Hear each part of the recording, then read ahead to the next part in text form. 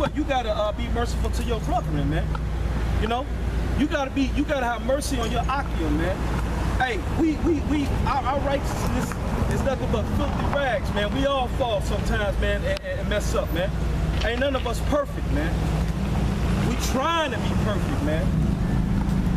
That's why I said it says put on as the elect. That's going into a conversation dealing with your conduct, your actions. Like, look, the scripture said we don't make ourselves that number. We can't name the elect by name. Oh, this brother is the elect for sure, guaranteed. All we got is the blueprint, which is the Bible, which told us what the elect gonna be doing. So if the elect said, hey, no guile, the scripture says, no guile shall be found in that mouth. The word guile meaning deceit. We out here telling you people the truth, you know, unadulterated, unfiltered. Because if it's given to you any other way, that's with deceit. So that's what it, you know, put on as the elect, you know, be a brother, you know, according to what the scripture has said. John 7:38, he that believeth on me, as the scripture have said, out of his belly shall flow rivers of living water. And when you believe something, when you truly believe something, it causes you to act. It influences your actions. Like if I tell your house on fire, if you believe me, you're gonna do everything in your power to get out of that house. Yep. And we telling people that America is on fire. America is that great house that's on fire. And we tell you that the Most High, whom the world calls God, the God of the Bible, he got a problem with America. And we proving it to you through the prophecy. You got a precept? A precept? I was still holding that Psalms 83. Did you? No, go back to it. I got one when you get done. Go ahead. You got a precept. Go ahead, brother. Pull up your precept, Aki. We stopped at 3. This is Psalms 83, verse 3. They that hate, it says, they have taken crafty counsel against thine people and consulted against thine hidden ones. Yes, the Lord's people is the Israelites, the so-called Negroes, Latinos, and Native Americans, and we're going to keep saying it. All right? Now, how did they take that crafty counsel? All these heathen nations, which is going to name, they got together and said, now, we understand whatever beef and whatever issue we got with each other. Okay, we'll deal with that. But these people, we got to do something about these people in particular. Because if these people understand who they are and serve the Most High, can you get Jeremiah 50 and 7? Jeremiah 50 and 7, Con. If these people doing what they supposed to do, then we ain't got no hope. You know what I mean? So these people understand that. Like if you ever come, you know, when we first come to the truth, you know, we do that sometimes. We might have a conversation with the Arab man that owns the Shark's Chicken or the gas station man, you know, pick their brain a little bit. These people know and understand that. Yep. Read that 50 shot. 57? Yeah. I mean, 50 and 7? Come. Jeremiah chapter 50, verse 7.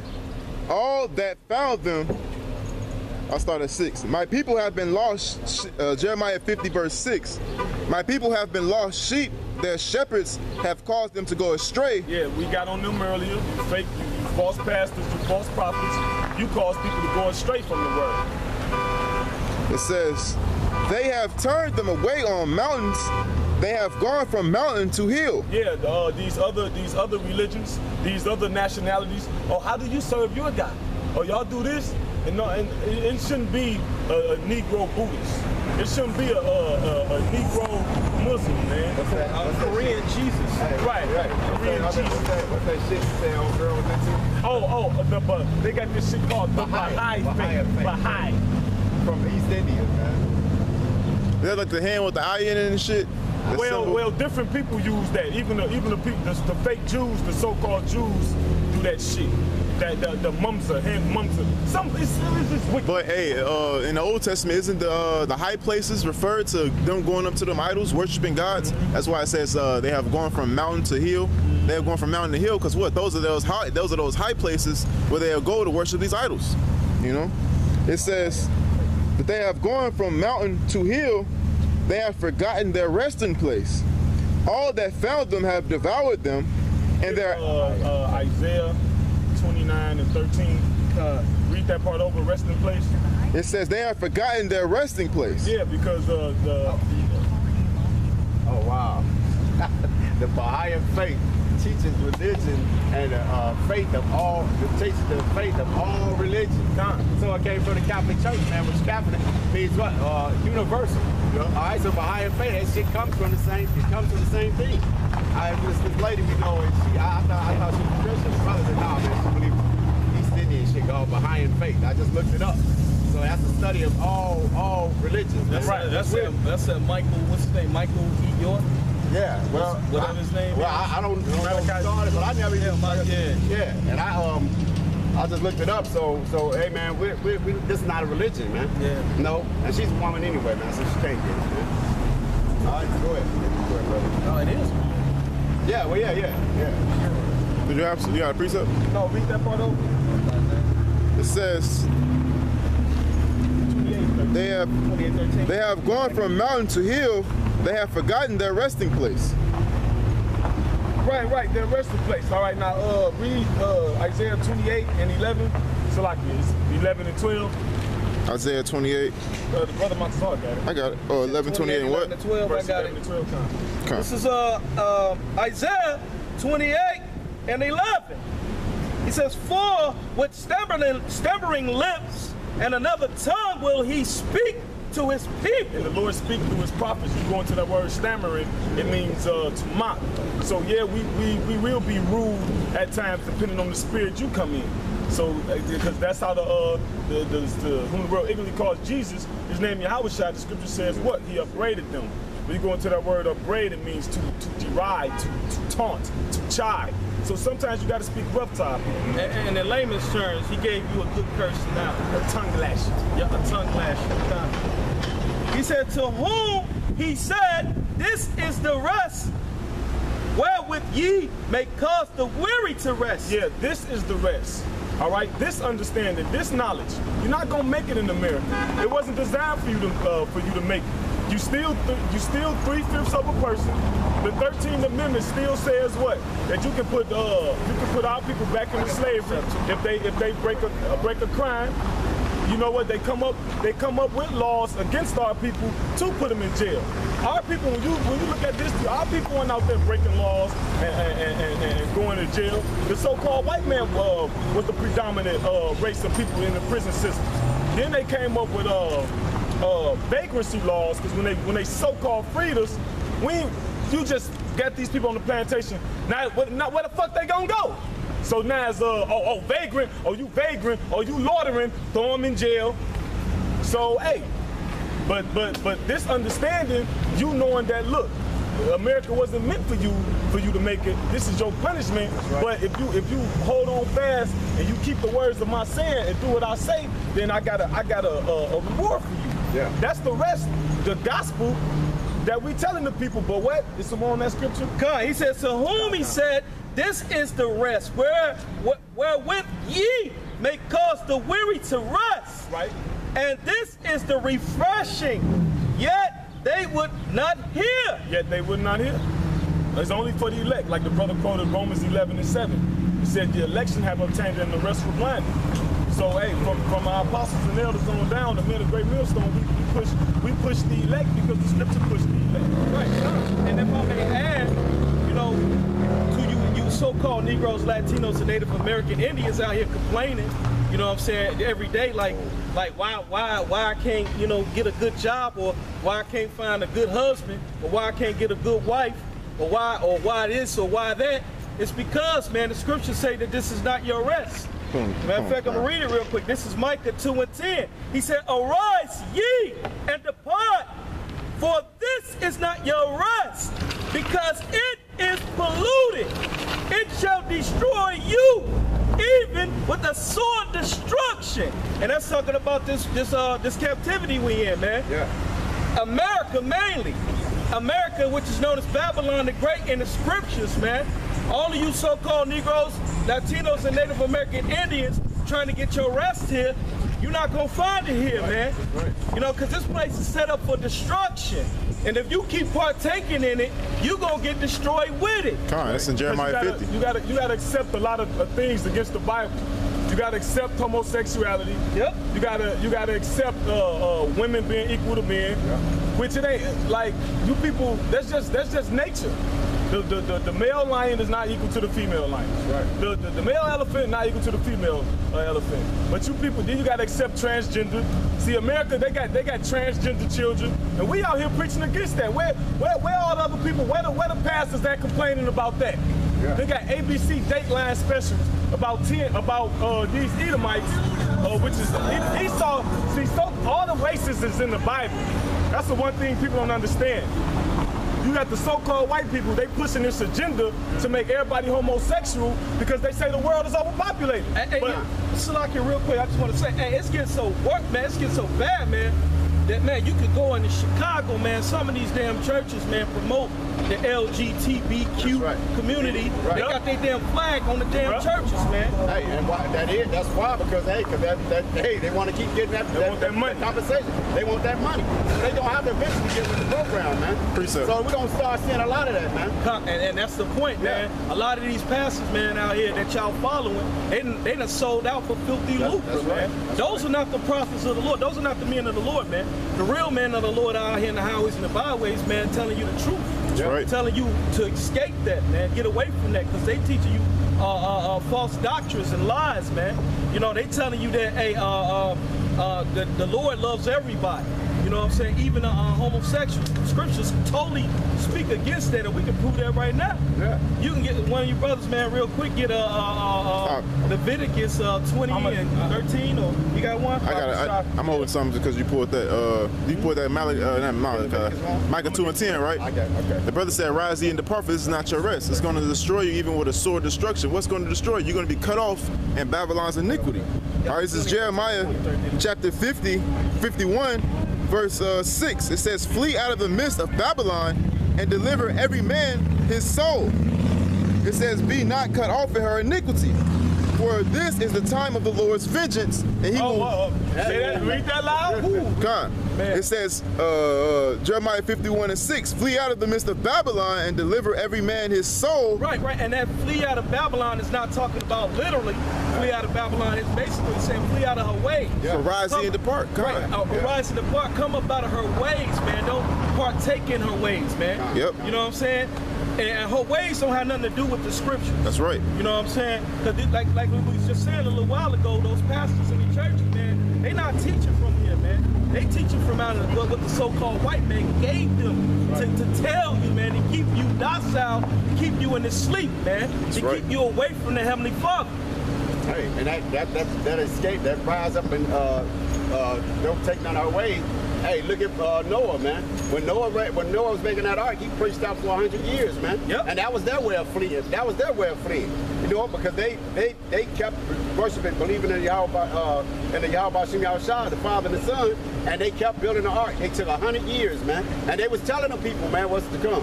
Same thing as we doing, man. And when them big ass raindrops, man, hit their forehead, and they seen that it started raining from the heavens. Hey, they literally probably in that time shitted on themselves. Yeah, man. And pissed on themselves, right. man. He was right.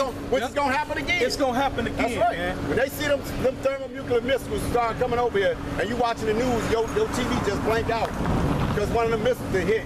Niggas gonna realize then, man. Them men that was out there preaching, man, they had the truth, man. That's right. All right, because you've been being deceived out here, man. This place is not Disneyland. This ain't no land of opportunity, man, like this man told you, man. All right, Esau is a lie, the father of it, man. That's right. All right, hey, you said something earlier about, no, let me read that point for you. Oh, can I finish this up? Oh, you finish it? Go, come. This is, "Flee out of the midst of Babylon, deliver every man his soul, be not cut..." Right, that means, like, repent, man. You know, because all your life, man, you've been taught false philosophies. You've been taught Christmas, Easter. You've been taught Halloween, all of these wicked holidays, Thanksgiving. Fourth of July. 4th of July. You know, that's not our independence, man. Juneteenth. That's right, Juneteenth. You've been taught all these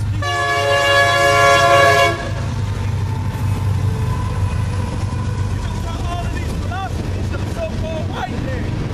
And the Heavenly Father decided to come up out of that way and learn the right way, man. He gave us the laws, statutes, and commandments. These so-called Negroes, Latinos, and Native American Indians, man. Go ahead, brother. It says, "Deliver every man his soul, be not cut off in her iniquity. Right. Don't be cut off in this. Don't get caught up in this wicked place, man. Hey, right now it's time to sober up. The scriptures say it is high time to wake up out of sleep. This is the time right now to sober up, man. Sober up. Get that spiritual walk in, man. This word, man. Wake the hell up before the Lord comes with that swift destruction. That fire and that brimstone, which will be nuclear thermal missiles. We can't say it enough. Right? Go ahead. Just an example that cut off of her iniquity. Yep. In this society, if you ride around with your friend, he got a body in the trunk, and he get pulled over, and you don't know shit about it, your ass going to jail. So what? You just got caught up in his iniquity, you know? You guilty by association. And the same people with this world. Hey, and the scriptures actually tell you what, man. Hey, like the brother was saying, once you start doing it, you're not living right, man. And you hear about the word, the downsides put out here, then what? The scripture says, again, it tells you, look, man, let every man search out his own soul salvation, man. So you can't say, oh, well, I go to this church and blah, blah. Hey, man, no, man. Everyone is accountable for their individuality, man. Right. And I'm glad you said that, because a lot of you people that go to these churches, you don't read the scriptures, man. That's right. You know what I'm saying? You just fear men, man, and what they say. Instead of going off the scriptures, you gotta search these scriptures, man. You know what I'm saying? You can't listen to your pork chop eating pastor. You know what I'm saying? Look, man, our people dying from eating pork. That should tell you something right there. Like, wait a minute, something ain't right.